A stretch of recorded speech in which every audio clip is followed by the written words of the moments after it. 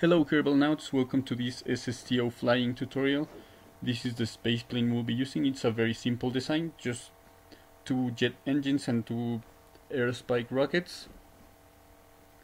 It's mostly a stock design, only the cockpit comes from the OPT spaceplane mod. It's under 30 tons, 69 parts. So let's go to the runway.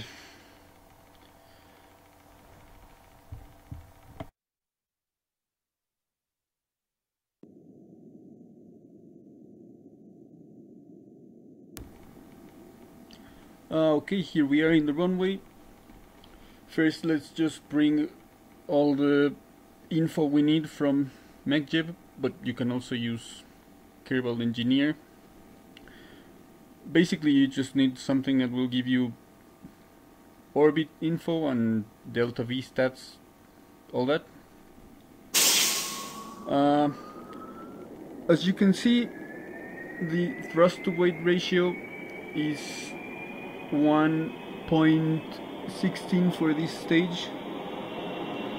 So this means you can actually take off and pretty much do a vertical climb, which is what we're going to do because we want to get out of the lower atmosphere as fast as we can, because it's kind of thick and causes a lot of drag. So you want to get to the middle part of the atmosphere as fast as you can.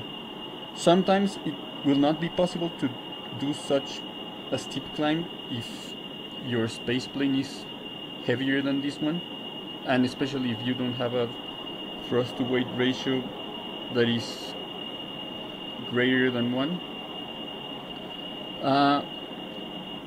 But what you want is to be somewhere around 300 meters per second once you get to the middle atmosphere. Remember that jet engines need two things to generate thrust. One is forward speed and the other one is air.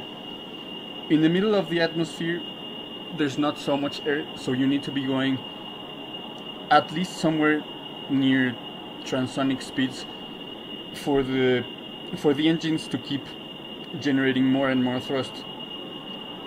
So if you're not going at least at that speed, you will not be able to generate all the thrust you need for the next stage of the flight.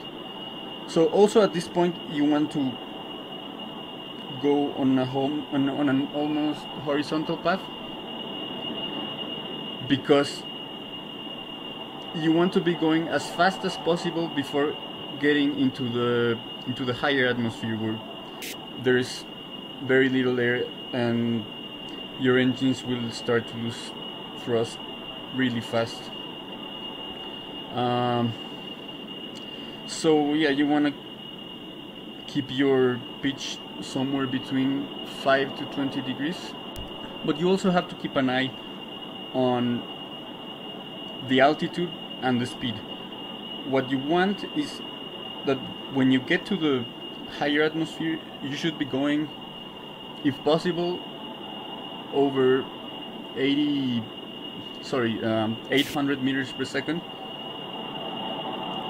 because when you get to the higher atmosphere, no matter how fast you're going, your air breathing engines will begin to lose thrust, and you'll have to activate the rocket engines, which will drain your fuel pretty fast. So you have to balance your speed and altitude. You don't want to go, let's say, 1,000 meters per second when you're still pretty low in the middle atmosphere, because you will probably burn up. But you also don't want to get too fast to the higher atmosphere, or else you will not have enough forward speed and you will have to do the rest of the job with the rocket engines, and you'll probably will not have enough fuel to to achieve orbital speed. Okay, let's fast forward a little. As you can see, the speed is still going up, but at this point the thrust will start to go down a little. It's still enough for the speed to be going up, but at this point, well, the rockets will be needed soon. Now we're in the upper atmosphere. So we turn on the rocket engines, and then you have to pitch up just a little more to, well, at this point you really need to worry about your apoaps, which, as you can see at this point, is somewhere around 49,000 meters. But as you can see, the trajectory is still rather flat, which is a good thing because it means we have enough forward speed.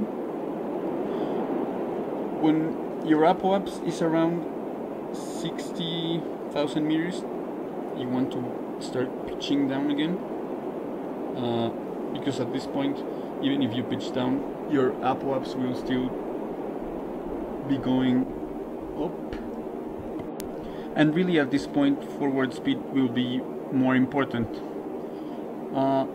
So basically, you want to wait until your apoaps is around 73,000 meters.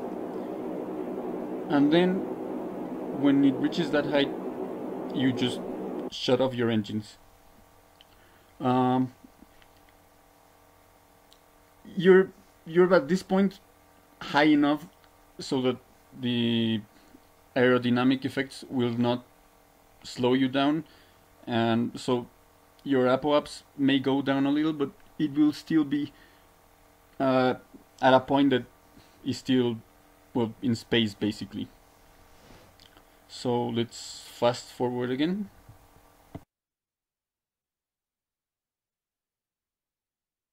At this point you will be on a nice suborbital path, and you just need to do your final circularization burn. Wait until you're really close to your apoaps to fire up your engines again.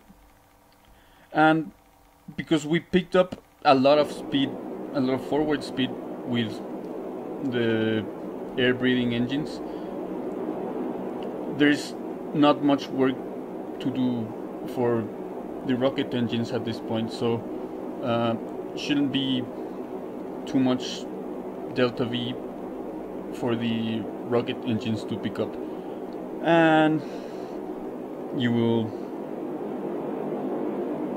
be on an orbital flight. Okay, let's just fast forward the rest of the flight.